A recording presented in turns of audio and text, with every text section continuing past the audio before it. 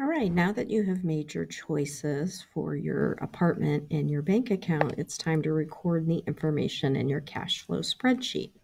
So you will go to Teams and you will open up your cash flow spreadsheet.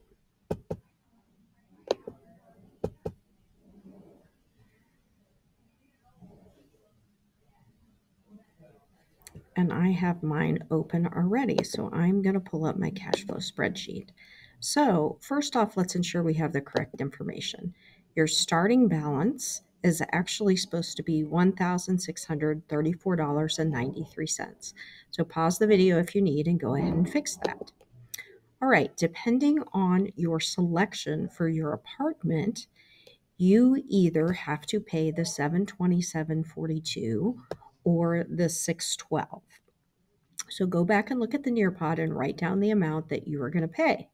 So it says that you moved in on the 21st.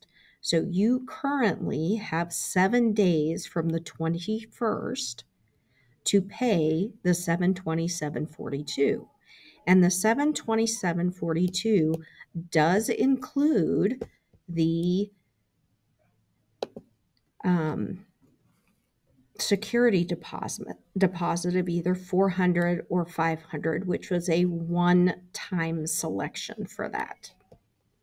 So you're going to go in, and 7 days from the 21st means it needs to happen before the 28th. So I have scheduled mine on the 27th, and under the apartment column, this is where you put your estimated bills. You are going to enter the $727.42 or the $612. Okay, you can see that it automatically updates and gives me my balance. We have already input our paycheck, so we know when we're going to get paid, and our first goal was to save $500. According to the bill, rent is due on the 1st of every month. So you have 7 days from the 1st to pay rent. So rent must be paid between the 1st and the 7th. So decide when you're going to pay your rent and mark that in the apartment column. And I selected the $500, but you may have selected the 2-bedroom $600 one. So enter it there. And then you will see that after you pay it, this is your remaining balance. Now you're going to go through the rest of the cash flow spreadsheet and find the 1st of December and enter when you're going to pay your rent between the 1st and the 7th. All right. Pause the video if you need to. Now you are going to open up your check register. It is the one that we did before in class. If you do not have that one, you can open Excel, go to File, go to More Templates, and you will be able to search for it. I happen to have it right here, so I'm going to open a new check register. If you do that, you will want to delete the information, and do not select it all and delete. Just highlight each column and delete them as you go. Now we need to enter our information in our check register.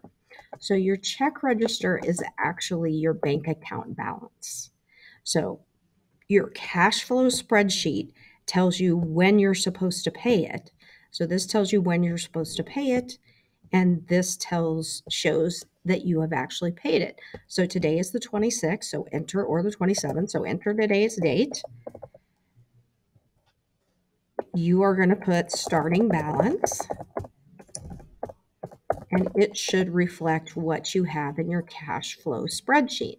You do not ever mark in this balance column. It will mess up the formulas. If you mess up the formulas, you may have to start over, download a new one and start it over. So this would be a credit of $1634.93. And as soon as I click in another column, it updates my information. Now I have rent to pay, and I'm actually going to Venmo my apartment, and I'm going to do it on the 27th, but you need to put whatever date that you chose. And it's Vista View Apartments, and it was for October rent. And it's a debit. Mine is going to be the 727.14, I believe.